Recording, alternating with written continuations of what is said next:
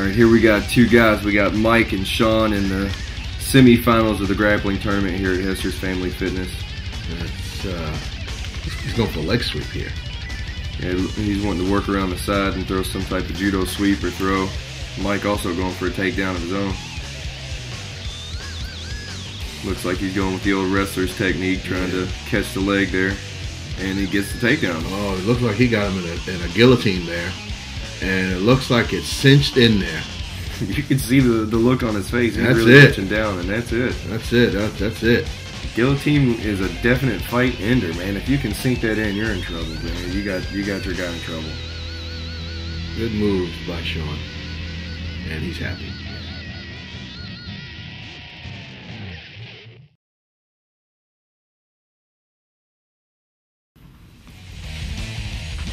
We got Gavin Worth starting the action between Marco Aguirre and Jason Hazel. Both these guys full of spit and vinegar tonight. Yeah, they're really going at it. Good takedown by Marco.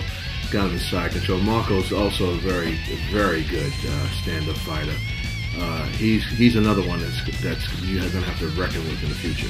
He's doing really well here on the ground. He's putting a lot of his weight down, bearing a lot of weight in that side control. Looks like he's going for the arm bar. And it looks like he may have it. And into the mirrors they go.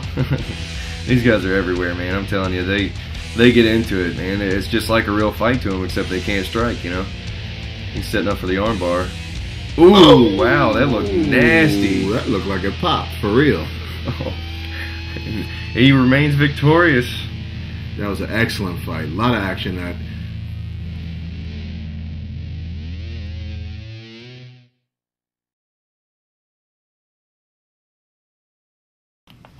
Here we have Josh Spencer and Chris Pfeiffer squaring off. This is a semifinal match. You've already seen Josh Spencer go through one opponent, and now, wow, he goes down into the guillotine, but now he's in a half guard position.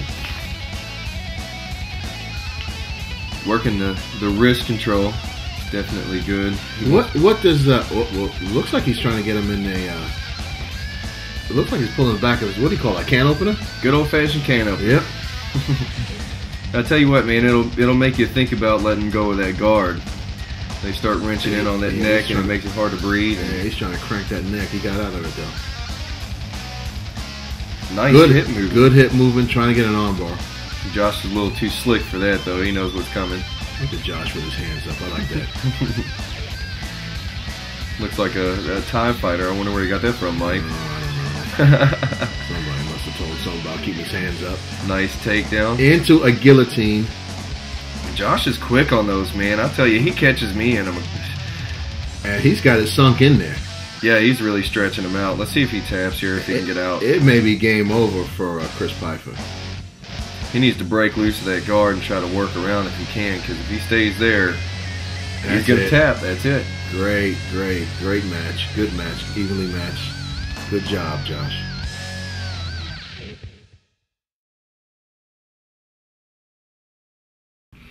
Here we got another young fighter, Matt Troyer versus Brian Lee. Gavin getting the action started there. Both these guys, well, you can see Matt already going in for the shoot. Good defense by Brian. Yeah, he knows how to deal with it. He's gone through this scenario 100 times. He knows what's up. He's trying to throw the guillotine there or something. Yeah, I see him. He's trying to get that guillotine, a choke. It looks like he's got it sunk in there pretty good. Yeah, Matt needs to do exactly what he just did, which is pull his legs out of that guard. Oh, he sat into it. Nice roll. Yeah, he's still got that neck. Working that position. He's twerking the neck the whole time. Now with the underhooks. He's sitting right back into it. Well, he is dedicated to it. Yeah, that's it. And it did a good job, too. Troyer taps out. Yeah. He really held on to that hold, didn't he? Oh, man, he's a strong guy, too. Real tough.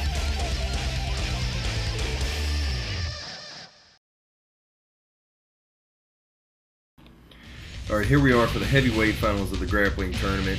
We got Sean versus John. It kind of rhymes, doesn't it? Yeah, it does.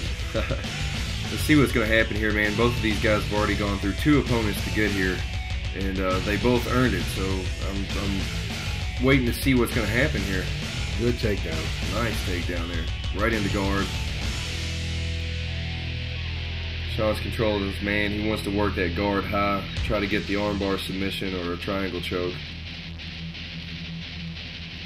Now, Sean has got to keep John close to him, doesn't he? Yeah. He wants to keep him close, keep him from backing out of those armbar and triangle attempts because if somebody feels this coming, they're going to back out, way ahead of time. So you got to keep them down on top of you. Looks like John is just controlling the match at this point. Every counter that Sean has, John has an answer for it. Yeah, he's maintaining that dominant position too, which is really important. If the match doesn't go into a submission, if it goes to a decision, that's something that the judges look at. Good side control there. Looks like that was a headlock. Walking around now into the scarf hold position. Really, really uncomfortable, and it's hard to get out of. There's a lot of submissions the top man can throw from here. Yeah, especially with all his weight. Yeah, Sean's really in trouble here. He needs to try to turn and take John's back if possible. Now, how will you do that? Will he scoot under? What he wants to do is he wants to take his left leg here and throw it over top and try to walk around. As you see, it looks like that's what he's working on now. He's at his knees. Now, if he could just throw his legs around, called sinking your hooks, if he could do that, he'd be all right. Good reversal by John, right back into side control. All that work for nothing, right? John, you called it right. You called it right. Yeah, John is just a really, really tough guy. Well, both these guys are. Sean is too. But when you've got a little bit of a size advantage, it can make a difference. Yeah, it looks like that's what's happening here. And there he goes, throwing the hooks in, trying to take the back position. If he can get his head out, he'd be all right. Didn't John just have an MMA fight? Yeah, he sure did. Caged Inferno 2 down at Louisville Gardens, and he did a really good job. We're really proud of him for winning his fight there. Yeah, he looks like he's another one he's going to be tough to reckon with in the future. Very promising fighter. Look at him now throwing the Americana-style key lock from the scarf hold position. That's tough, man. If you're in a real fight here, you can just devastate your opponent with a hammer fist. I mean, and there's nothing they can do about it. Right. And not to take nothing away from Sean, because he's another one. He's very strong. And he's going to be somebody to reckon with also. It looks like we ran out of time here, so we're going to go to the judges, and we see that John Troyer comes out our heavyweight grappling tournament winner. Great match.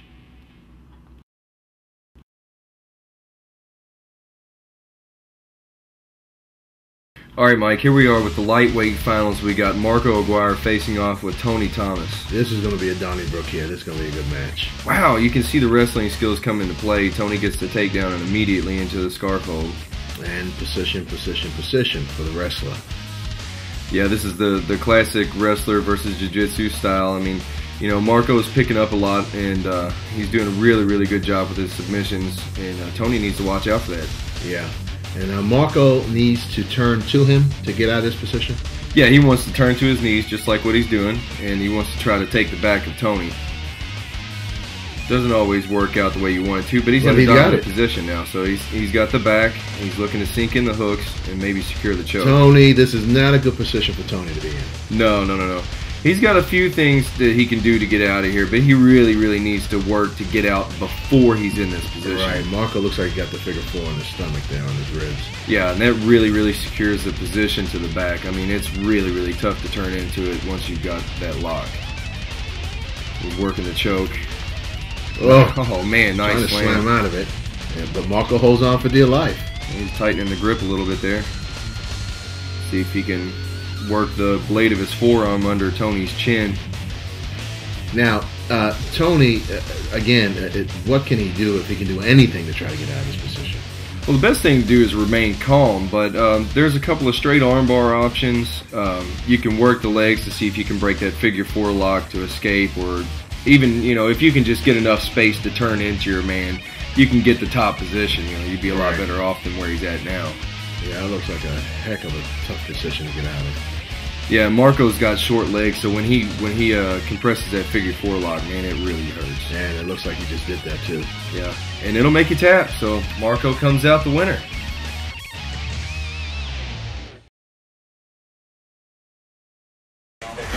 Louisville MMA's heavyweight champion, John Troyer. Louisville MMA lightweight champion, Marco Aguirre.